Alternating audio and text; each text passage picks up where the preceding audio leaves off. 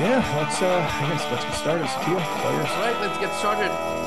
Good morning, everybody. Welcome to OpenCV Weekly webinar. I'm Satya Malik, the CEO of OpenCV.org. And today we have a very special guest who has been on the show a few times. I want to welcome Katherine Scott, who is the developer advocate at Open Robotics. And today she's going to give us all the great things that happened at ROSCon 2022. Many different things to talk about. But before that, let's also welcome Phil Nelson, who is the director of content and creative at OpenCV.org. He puts this show together, and if anything goes wrong, it's his fault. I always like to say that if you did not actually, if you had actually used your title as director of content, just director of content, then we would have two docs on the show. Yeah, we could have been the two doctors. One more thing that I screwed up. Good morning, everybody.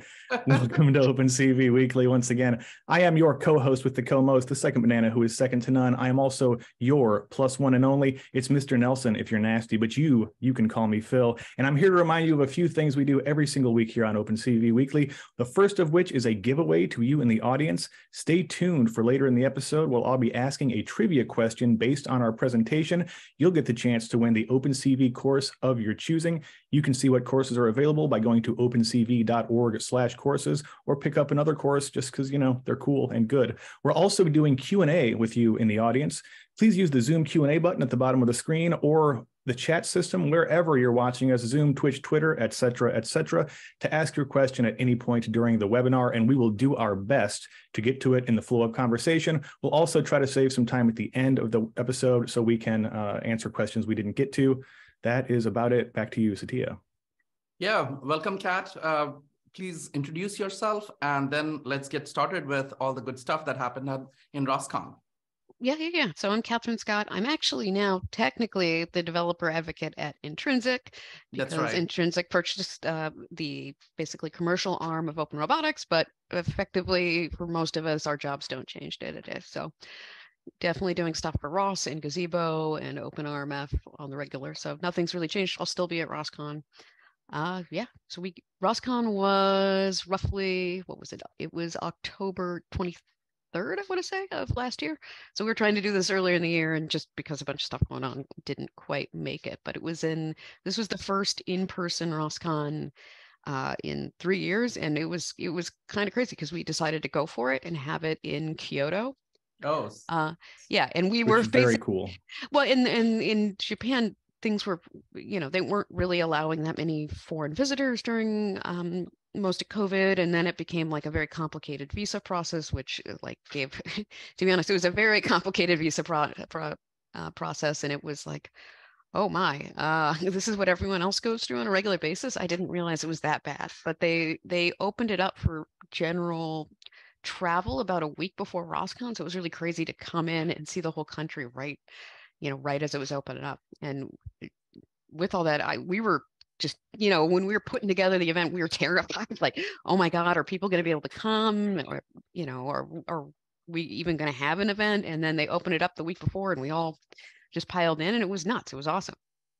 I'm always curious, does the attendance actually increase if it is outside the United States? Because people can convince their bosses or to fund the trip, but if it is happening in somewhere in US they have always been to, maybe they are not interested, or actually it's more difficult to get more people outside the US.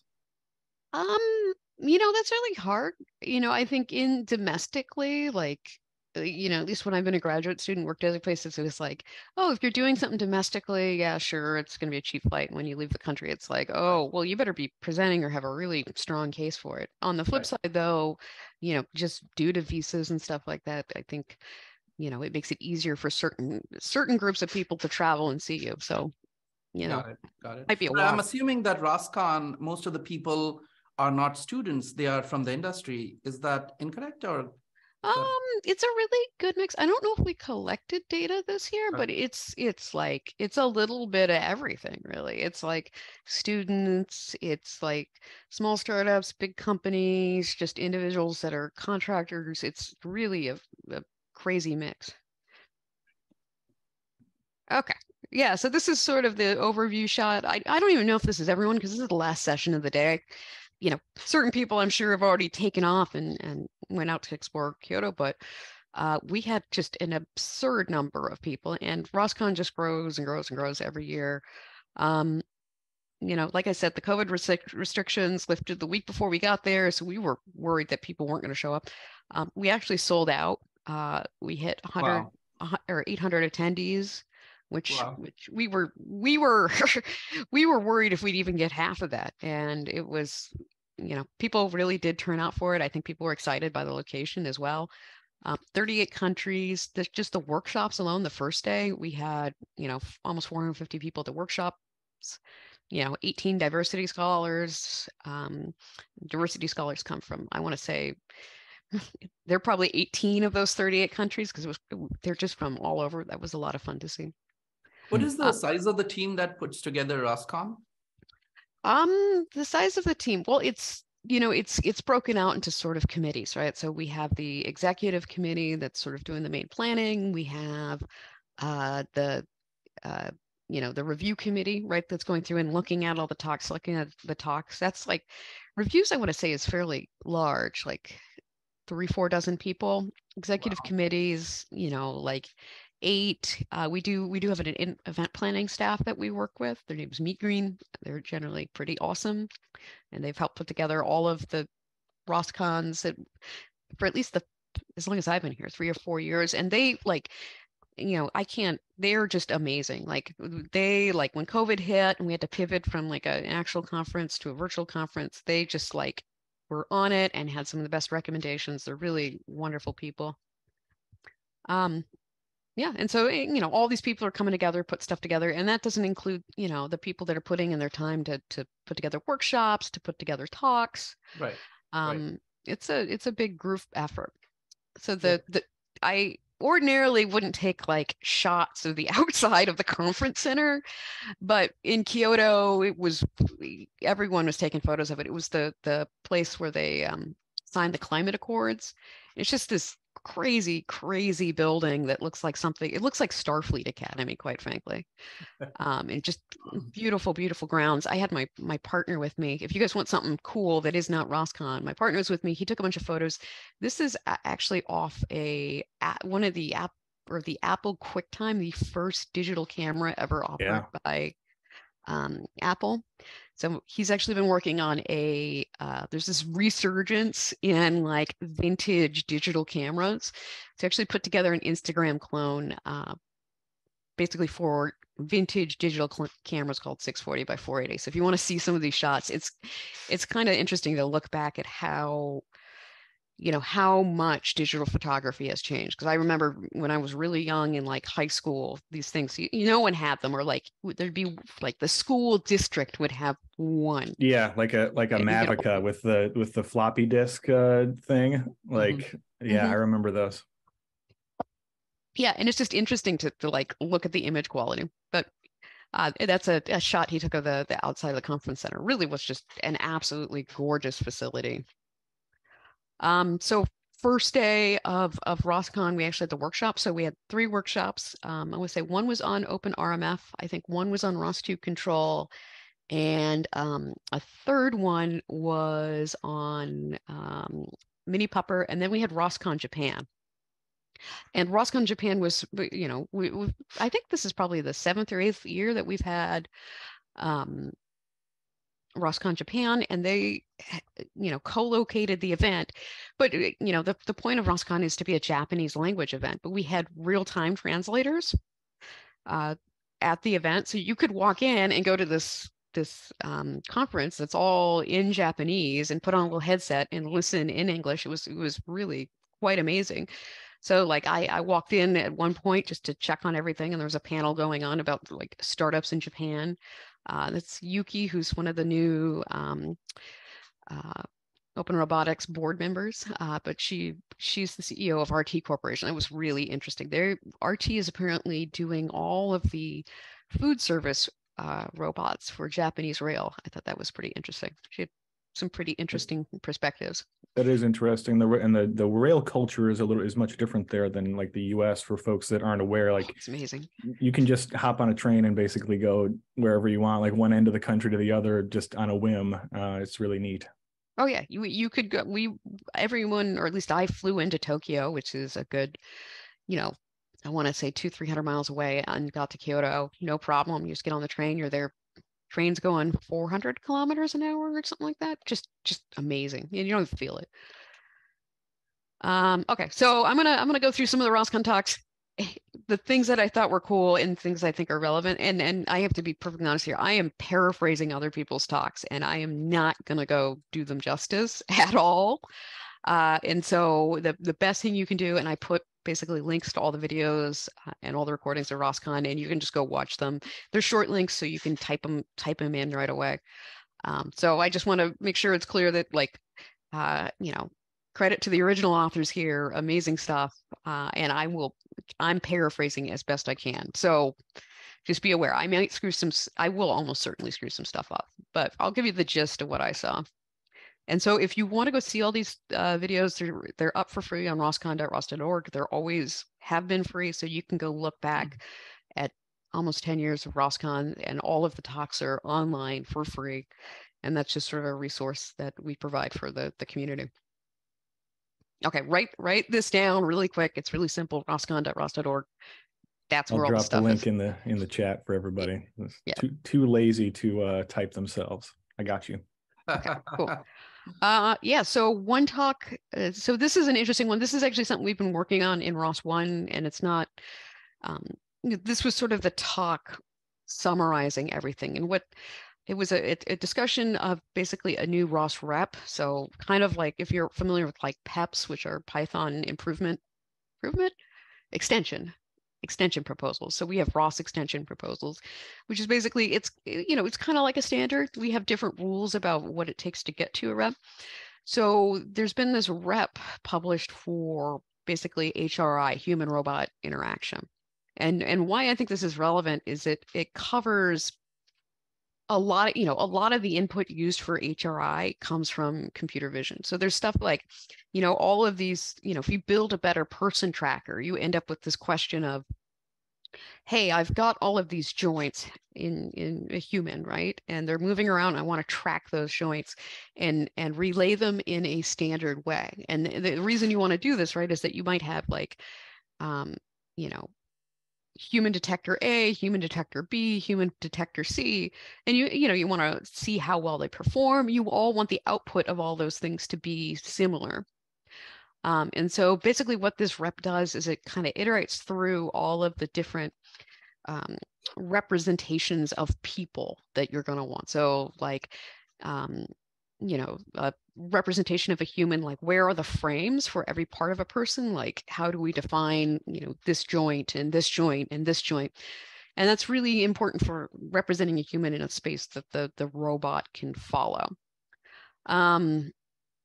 So there was human bodies, but there's a lot of other things like, tracking individuals and multiple people in a video frame, recording conversations between people, gaze direction, all of those sort of things. If you're working in that space of like computer vision where you're tracking people and looking at people, this is really defining a set of like how you want to structure the output data that's as it comes out to get it into ROS in a way that's sort of uniform.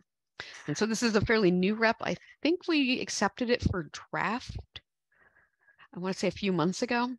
And this is all coming out of PAL Robotics, which I think we saw somebody from Spain. This is a Spanish robotics company. And they basically have gone through and done all these things to make, to build these standards that you can basically plug in one of these computer vision algorithms, get the output, and then build other things on top of it. What else I got? So this one was yeah, this was crazy. I think this was the keynote on day one. And it was a talk about, they're basically using ROS for like robotic liver surgery. And this sounds like a lost Dead Kennedys album. Robotic liver surgery. Yeah. And so if I recall, and again, go watch the talk because I may kind of, get this roughly correct. I'm paraphrasing here, but what they would do is they, if you say have liver cancer, liver problems, you go in, they do like a CAT scan or MRI and say there's a tumor sitting on your liver. And they do the CAT scan and they can like do the 3D reconstruction of the liver or, other organ. But generally that reconstruction is, it's a rigid model, right? You basically get it. You get the 3D reconstruction of the MRI as like a single shot, right? So you don't, and the liver is actually squishy. It moves around once you go in there and try to do surgery. So what they were really trying to do is to take live video from a surgery, build a model of that live video and try to basically register it both rigidly and non-rigidly onto the liver, right? So that you could say like, hey, we took this MRI, we're pretty sure, here's the tumor area that you're going to want to remove. And here's that tumor area circumscribed on the actual tissue in real time and go display it for either, for doing robotic surgery. So you kind of have a good, crazy, like the non-rigid reconstruction registration is just still, I'm maybe not up on the literature anymore, but it is still a very, very difficult problem. And, I don't think we really have the math quite yet to do it well. Like the assumption in computer vision always is that like the thing you're picking up is a rigid body. And, most of robotics kind of lies on this. When you get into squishy stuff, it becomes a harder problem. And so this is just interesting because it's still researchy, but it's applied research and it's touching on all these sort of computer vision disciplines that are still, deep research. But if we can crack that nut of, say, rigid to non-rigid registration, we can start doing some really, really cool stuff.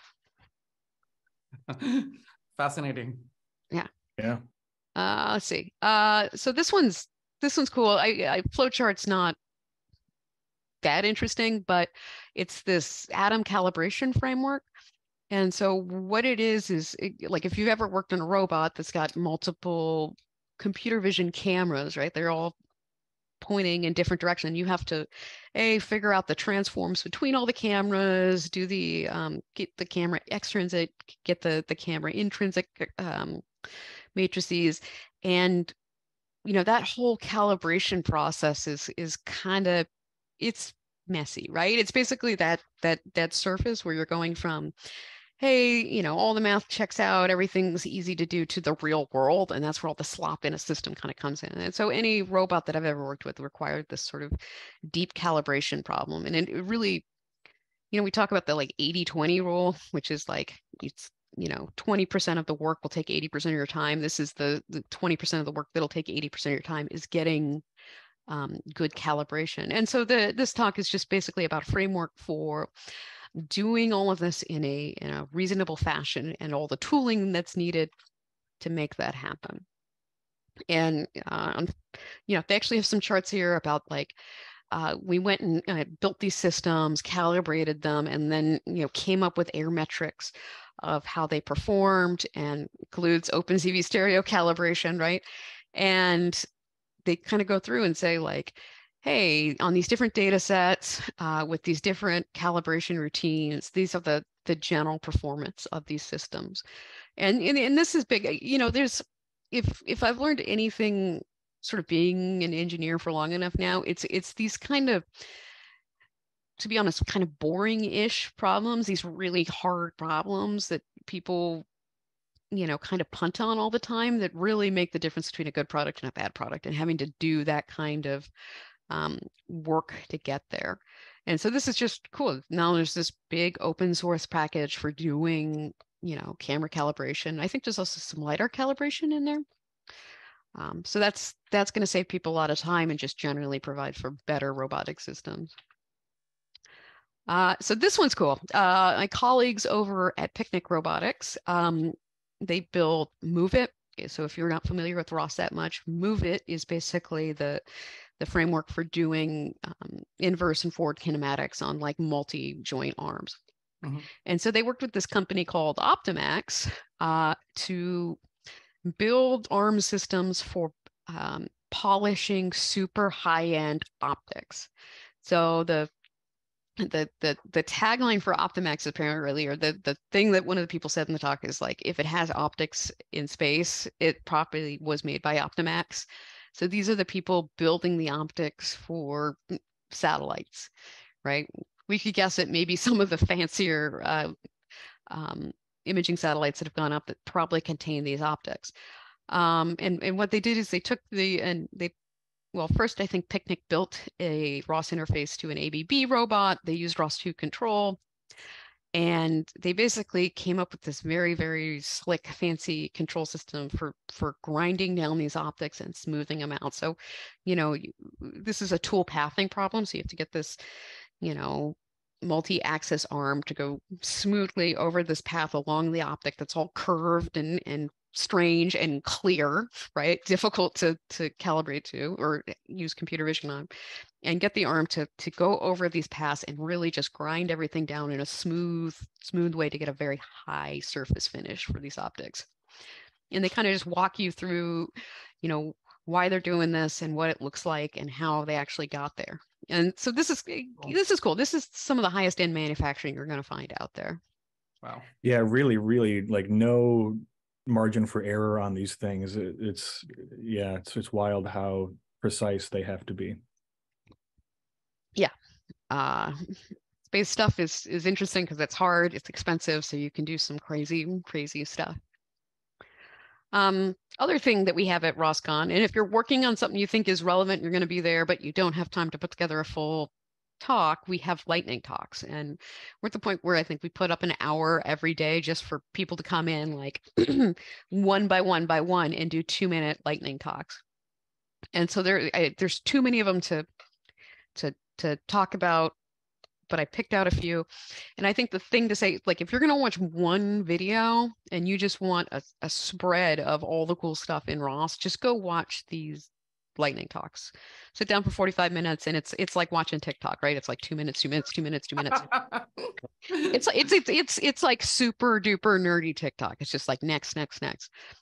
But we had talks from Apex AI, who are sort of building one of the first like safety certified vehicle autonomy systems, and they were talking about their perception pipeline in ROS2 and how they got it to be, so this problem when you're moving, you have this, autonomous vehicle that's got, I don't know, 8, 10 cameras on it, plus some LiDAR, plus a bunch of other things. You're moving a ton of data through these systems.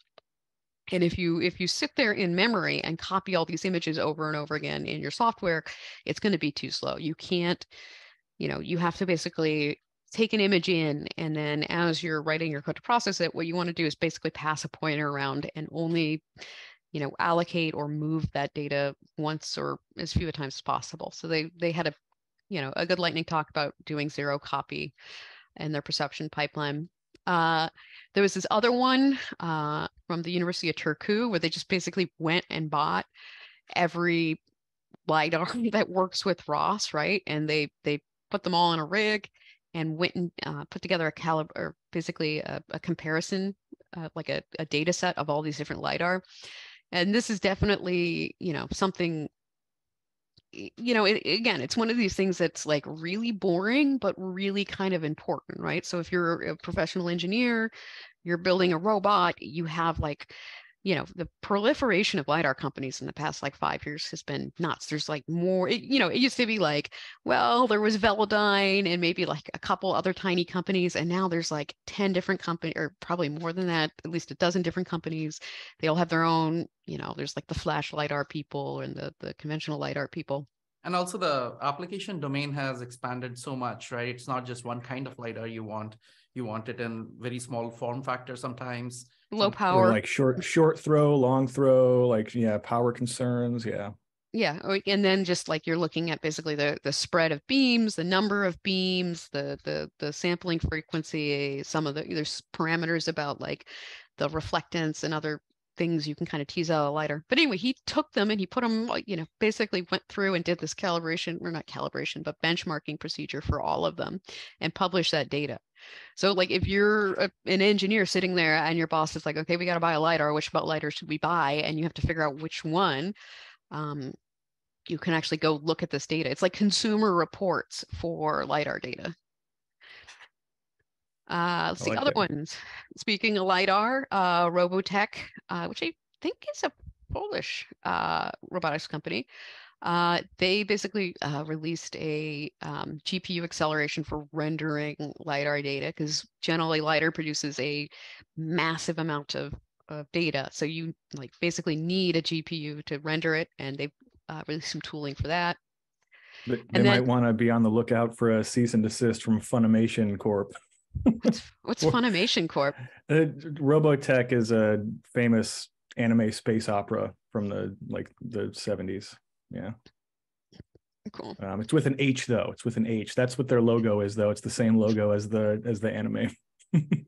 So. Maybe it's related. Okay, and then the last lightning talk. This was basically the short of it is it was the weirdest thing. I wish it wasn't a lightning talk because I really want to know more.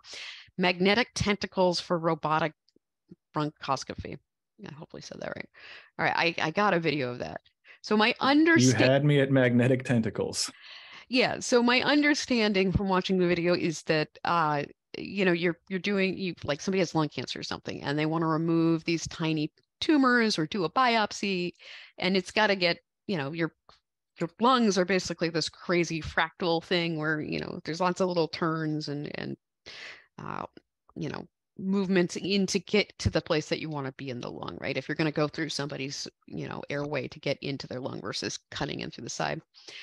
And they have this like weird magnetic robot, and they like thread it in through your airway. Sorry, I might sneeze here. And then they use like a bunch of like magnets on robot arms to make the thing move. So it's like this passive robot that they're threading in. I would imagine, I don't know if they're using ROS just to move the data around and get the control signals back, or if they're using like say Gazebo to do a simulation of what's going to happen. But this is just crazy, futuristic, interesting, this very early research stuff that just looks really, really interesting and cool. I wonder if they were inspired by those kids that supposedly ate some buckyballs. Oh, didn't they recall those? They did. You can't buy them anymore. Okay. Yeah, you can buy magnets, so but they can't sell them as toys anymore. We're not allowed to call them fun. Magnets were one of my favorite toys as a kid. Like hands down, I just had this like thing full of magnets. It's just too many good things. If you know a child that's not going to swallow them, buy them a bunch of like nice magnets, but not too big. Okay, side story. My uncle gave me like neodymium magnets from like hard drives, or like Navy hard drives that he found somewhere in the 90s. And these things were like snapped together, like crush your finger level. Break a finger. Yeah. Don't do that either. Mm-hmm. So I knew a guy that had an MRI magnet actually. What? Sorry, go ahead. You had these lightning talks every day, 1 hour and 2 minutes each? Yeah, like 2 minutes each, and just like 30 people, 25 people, just like nice. You'll see. And when I did one of them, and I just have this list, and it's like, we don't have a buzzer, but we should have a buzzer where it's like, you get 2 minutes. For like one of those big hooks from the vaudeville days you can yank people off stage with. Yeah, exactly. But I think it's a good form. And the other thing is like, because normally you're like writing a talk for a conference, and it just like sucks up all of your time, and everything's got to be perfect, and it's not bad, but it takes a lot of time, and the work's kind of got to be finished. And lightning talks, you can just like, we're in the middle of something, but here's what's going on. If this interests you, what's cool is that you're like, here's what we're working on. If this interests you, come talk to us and we can chat about it. And just finding people that have similar interest. I think it's a really powerful tool. Yeah, like if you know what you're talking about, you can wing 2 minutes. Like, it makes sense. Yeah, it's like TikTok. Yeah, and then there were a bunch of them about agricultural robotics is a huge growing field right now, and they're I think there was a couple, at least one, if not two, sort of agriculture research groups at universities coming in and showing their latest work, which is really interesting, high power sort of computer vision stuff, right? Where you have these like indoor, I think this is peppers or tomatoes or strawberries or something, and you have to basically drive this robot down this greenhouse and figure out where all the peppers are, and then figure out like their orientation, whether they're ripe, if they're diseased, and then grab them. It's very big. In fact, one of our friends, FarmNG, I was talking to Gary the other. Oh wait, Gary's working on something too, right? Yeah.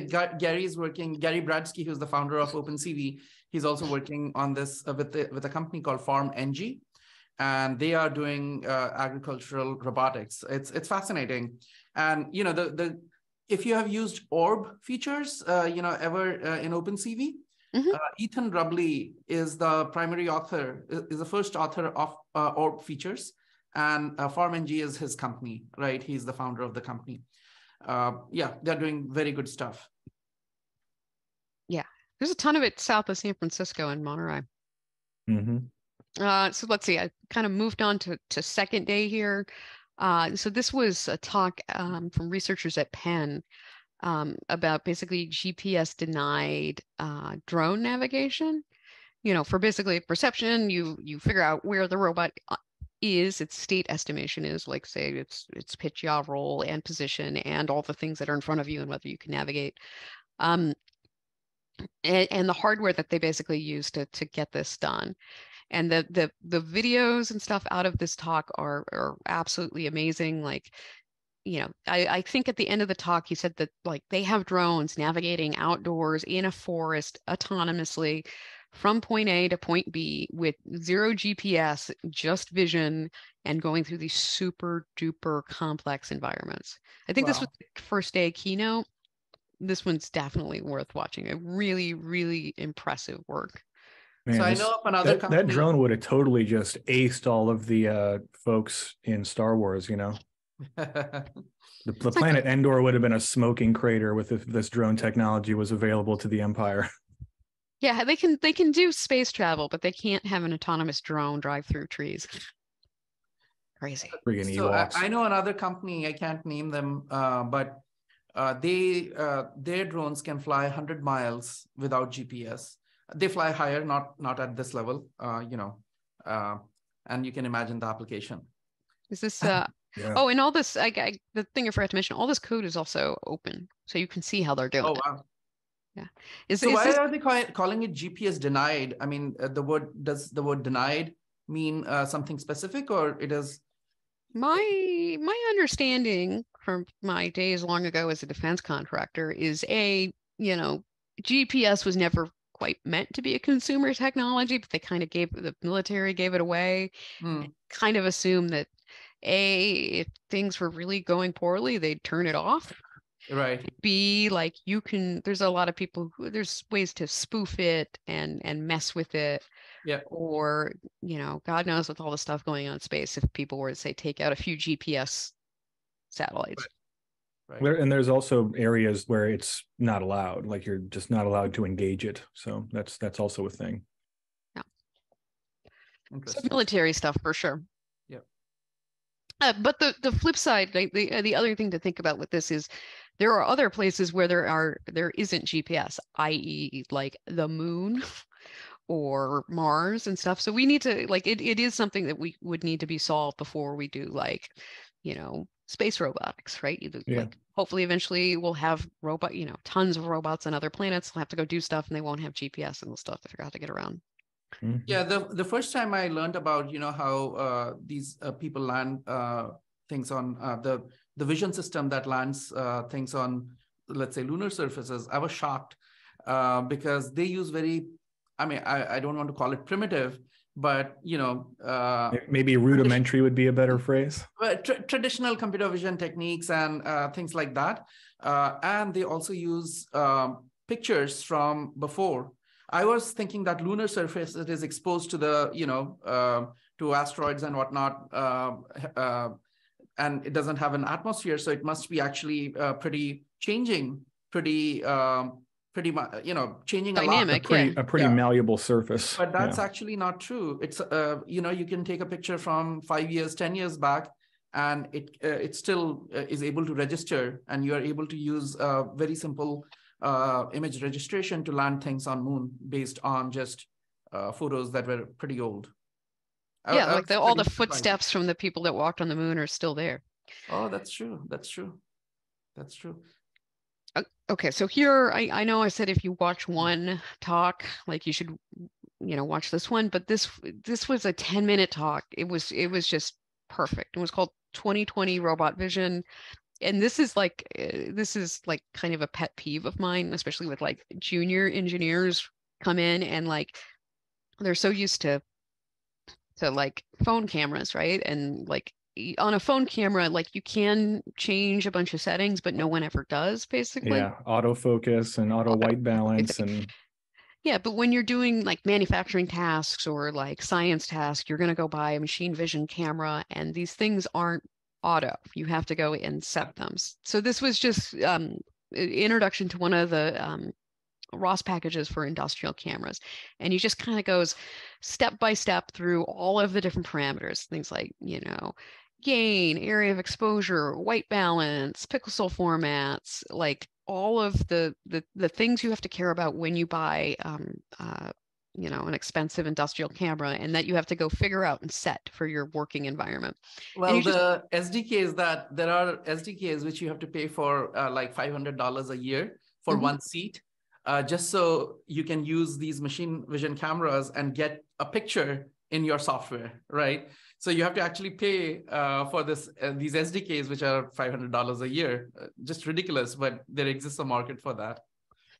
Yeah, and so the auto stuff is like different, but this just kind of walks you through. Like if you don't know these things, you should go learn like what is the gain? Like how do I set exposure, like area of exposure, like white balancing, all those sort of things that people don't know when they're starting out that are really important to understand, like what makes a good image and how you get to a good image. Part of this might be that we just don't teach like traditional photography anymore. So this is, I'd highly, it's 10 minutes. Like it's just a good refresher. It was just beautifully, perfectly executed.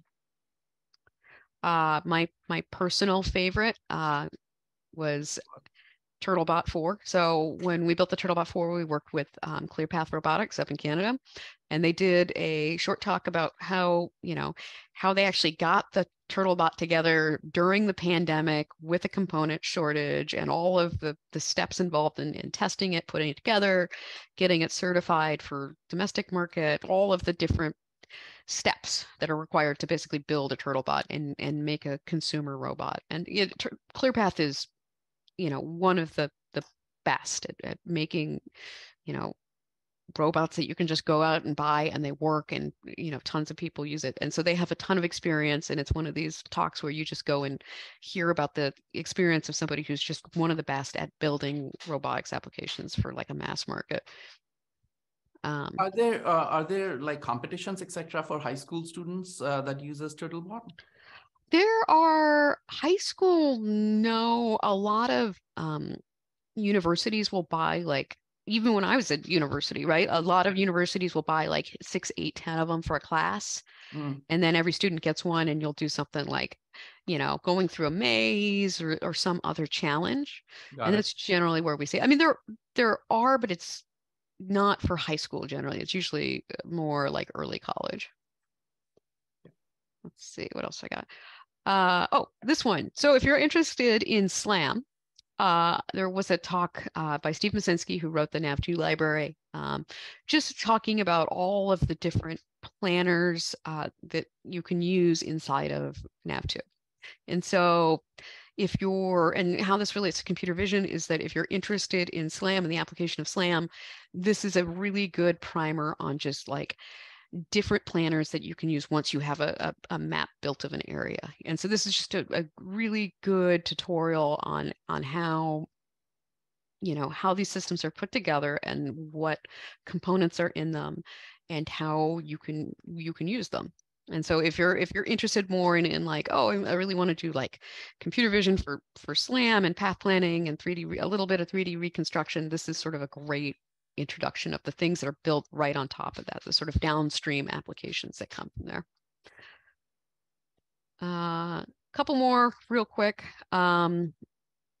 We had a couple talks on basically food robotics from in Japan. So another huge and growing sort of robotics domain are these food robots. Basically, there's one, what are they called? Nestle, I think.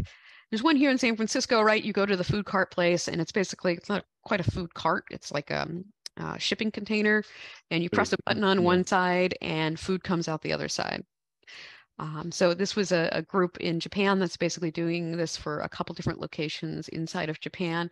And there's all these weird problems that you have to solve when you're doing food robotics, right? Like by and large, like it's kind of understandable. It's like you take the ingredients, you do the thing to the ingredients, and then you put it on a plate. But like things like picking up soft items. Maybe they should collaborate with the liver people. Yeah, maybe. There you go. Exactly. I want some tentacle prepared ramen. Yeah, and there's other people doing other approaches here in the state. I'm trying to think of what there's a startup here that's I think working with like White Castle and a few other chains in America, and I think they mainly just do like the burger and fry automation. But this is a huge growing field right now of just robotics. There's a lot of computer vision going on, and this is just kind of a walkthrough of like all the steps involved in the problems they're solving and what that looks like. Yeah, I got a few more, and it's just kind of like random cool stuff. So was not a talk, but you're just walking around ROSCon and you run into people that are like building robots in Central Europe. So this is a LEO rover. This is a, IPC rated rover that you can pick up for, I think, a couple grand. And it's just like you're walking around, people have got their robots and you can talk about what's going on with their robots. Oh, another little ClearPath announcement. They are open sourcing all the hardware. The software has already been open source for a long time, but they're open sourcing all of the hardware for the PR2 robot, which was the sort of, yeah. That's super cool. Yep. So I'm super excited about that. Yeah, especially come from the Open Source Hardware Association. So if you're interested in how a robot like this is put together, that is all coming, I think, shortly. So that was a big announcement at the end of ROSCon. Oh, so I moved. So the thing is, we had ROSCon, and then like 2 days later, there was IROS, which is the academic conference. So I tossed a couple videos because I wasn't working. Well, I was working the ClearPath booth, but I was there, so I got to, and I wasn't running around trying to make the conference happen. So I got some more time to kind of talk to people. There was a basically shelf stocking robot competition for 7-Eleven at IROS. So all these students were coming in with their various robots trying to like stock these Japanese 7-Eleven shelves. That was quite interesting. I'd be remiss if I didn't show you guys a bunch of cool robots too. Is there a robot sensitive enough to properly pour a Slurpee? I don't know. You gotta get it all the way to the top. It's like it's a real delicate operation. Well, you got to mix flavors too. You got to have at least two flavors. It depends on what they got. Yeah. Sometimes it's just like Coke and cherry, and you're like, this is not. If that's all you got, that's all you got. I'm actually surprised how 7-Eleven has a computer vision group, right? They actually built something like an Amazon Go. They were trying. I don't know what the state is right now. But it is surprising how many of these companies who we don't think about computer vision or robotics companies, they are very much into it, right? I mean, even Lowe's has a very big computer vision, automation, robotics group for their warehouse management. Oh, I'm sure. Yeah, I mean, you will end up in any industry running across these problems, and they're usually tough problems to solve. Yeah, so this is a cool one. This is a product. I want to say they're out of London, and it's I think it's Shadow Robotics, but they have these basically robotic fingers that have touch sense, and it runs all in ROS at like 10,000 hertz. What you can see here is like basically he's touching this thing over here on the left, and you're seeing the pressure vectors. So you get both like the amount of force and the direction of the force on these fingers, and they're working really cool. like basically human hand that has all these 17 sensors. directional I think there's 17 on there. So this is like, I'm sure these things are super expensive now, but give it 5 years, they're going to get cheaper, they're going to get more accessible. And like a huge unsolved problem in robotics, it's just how to pick stuff up without breaking it, right? Like robot doesn't, unless it has a sensor, it doesn't really know if it picks something up. It can't feel, your sense of touch. And that's how we operate. And so this is really, as these things kind of evolve and become more available, it's really going to revolutionize robotics. What else do I got? So this one's cool. This is a US company, and it's called Hello Robot. And it's easy, and I don't mean this disparagingly, it's like a two-step up Turtlebot, where it's a mobile base, camera, and this like really cool little arm that's got a fairly decent payload capacity. And they just raised a few $1 million, I think, and they're finding, that these robots can be super helpful for people with disabilities, right? Or that are like mobility impaired, that you could put this in your house and like, hey, I need, if you're, if you can't really get up and move around, you can't like go to the kitchen and get yourself a drink. You can't go and like pick up the mail on the other side of the house and bring it to you. So they're really looking into how they can use these for these sorts of tasks, right? These mobility or, helping tasks for people with mobility impairment. So these are super cool robots. Yeah. And like, I mean, in our business, the type-in business, a lot of folks, when they get older, for example, they can't grip like they used to. Just even simple things like that. I think these are huge game changers in terms of quality of life just for everybody at some point. Yeah, totally. I mean, it's still research phase, but this is cool stuff, and this is built to not be insanely expensive. What else do I got? Okay, so I think I got two more. This one's nuts. So it's similar to the hand idea. I think this is Honda research, and this is similar to the hand I showed you earlier, where it's got touch sensing and it's this complex robotic hand. But what's interesting is this one also has fingernails. And so they had this really slick demo using ROS of this hand, basically figuring out, and I'll fast forward it here real quickly, figuring out how to open a can automatically with this like robot fingernail and this touch sensitivity. You can see the touch vectors over here. Man, we're gonna look back on this as the time when we really lost the war with machines, when we made it so they could drink Red Bull. Yes, exactly. I drank that Red Bull. It hit the spot. It was a long day. I was actually surprised. Honda had one of the first few humanoid robots way back. Yeah, the bipedal robots. Asimo? Yeah. Asimo. Yeah. So Asimo, and then they kind of lost their way with that, right? They did not go the Boston Dynamics way. They did not push the technology far enough for it to be it seems like it kind of ran out of steam after a while. Yeah. I don't know, research is expensive, and if there's no business outcomes, it's kind of like that tends to happen. Let's see, I got one more. So this is for Phil. This is this was, I forget which group this is, but it was a mobile robot group. Oh my God. And it's playing an automaton. Oh my God. So I was working in the booth, like a couple booths away and it was going the entire time. If you don't know what this is an automaton. Wow. This is a crazy little Japanese instrument that just makes the most cute, annoying sound you can ever imagine. And it's got a little mouth. And so basically you press the top and it makes different noises, and then you can kind of like shape notes with the mouth. Yeah, it's kind of between a saxophone and like almost a marimba kind of thing, because you're just manipulating with your fingers. So really, that's incredible. I'm glad that was not spoiled for me. Thank you for the robot playing music. All right, and so let's see, we're getting close to time here. Just a couple of things. If you want to go, a couple events coming up: Open Hardware Summit, So I'm also on the board of the Open Hardware Association. This is in New York City. So if you're on the East Coast, this is just a bunch of people doing stuff with the open hardware. There will be some cameras. It's a really, really, really great event. It's quite affordable to go as well. So if you want to join us there, that's going on. We got, finally, ROSCon this year will be October 18th and the 20th in New Orleans. Finally, we've been trying to have an event in New Orleans for 3 years. It's finally happening. There should be more information out in the next couple months about how to submit your papers and what ticket prices will look like and that sort of thing. But we should, we're having ROSCon again this year, and it's going to be in the US.